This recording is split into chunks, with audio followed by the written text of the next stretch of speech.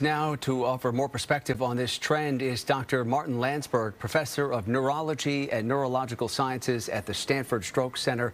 Doctor, really appreciate you taking the time tonight to talk about this important issue. We should point out you are also a board member of the American Heart Association, and we appreciate the insight tonight. So, obviously it seems like it's a tough question to answer here. Obviously, a multitude of factors at play, but when you look at it, why do you think we are seeing so many more strokes in younger adults?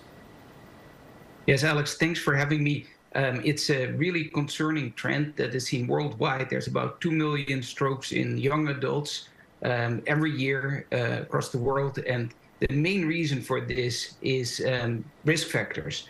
High blood pressure, obesity, and smoking are the leading ones. And those are modifiable risk factors, so people can do something about it to prevent stroke. How long have we seen the numbers trending in this direction for younger adults? Is this a trend we have seen playing out for quite some time, or is this just in the past few years? No, this has been going on. They've been looking over a decade. There's been increased incidence of stroke in young people. All right, so you talk about the key risk factors, and so how do we help younger adults address those key risk factors? We talk about high blood pressure, high cholesterol, unhealthy diets, lack of physical activity. How do you as a medical professional go about reaching younger adults and letting them know about those risk factors? Well, the AHA is playing a huge role in this. And probably the most important one that we can do something about is high blood pressure. And we also call it the silent killer, because when blood pressure is high, you as a individual don't notice it. So you have to go to your doctor or to your pharmacy to get your blood pressure measured to even know whether or not it's high, because you would have no symptoms from that. And it's really important to know that the blood pressure guidelines have become more and more strict. And what we now think as a normal blood pressure is that high number, what we call the systolic blood pressure, that needs to be less than 120 to be in a normal range. So the first and most important thing people can do is get the blood pressure cuff, go to their pharmacy, go to their primary care doctor to get their blood pressure measured and see if they are at target, below that high number, if it's below 120.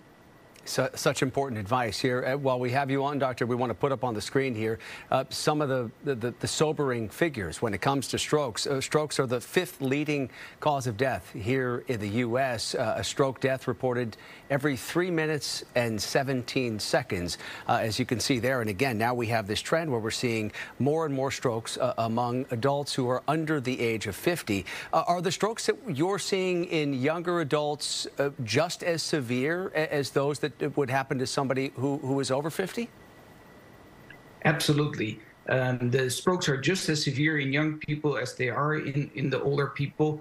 Young people do have a better opportunity to recover from their stroke. So the younger brain recovers a little bit better, but it's still, prevention is the key here. So we need to do everything possible to prevent stroke, including what we mentioned, controlling blood pressure, having a healthy lifestyle to reduce obesity and avoid smoking. And finally, as long as we have you on here, Doctor, remind everyone that the time is of the essence. When it comes to someone having a stroke, they need to get help fast.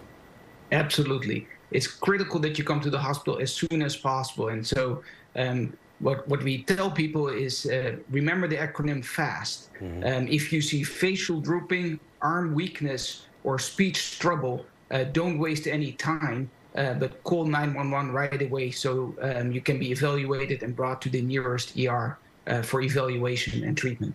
All right, great advice. I really appreciate your perspective tonight. Dr. Maarten Lansberg from the Stanford Stroke Center. Good to see you. Thanks for Alex, thanks for having me. Absolutely, my pleasure.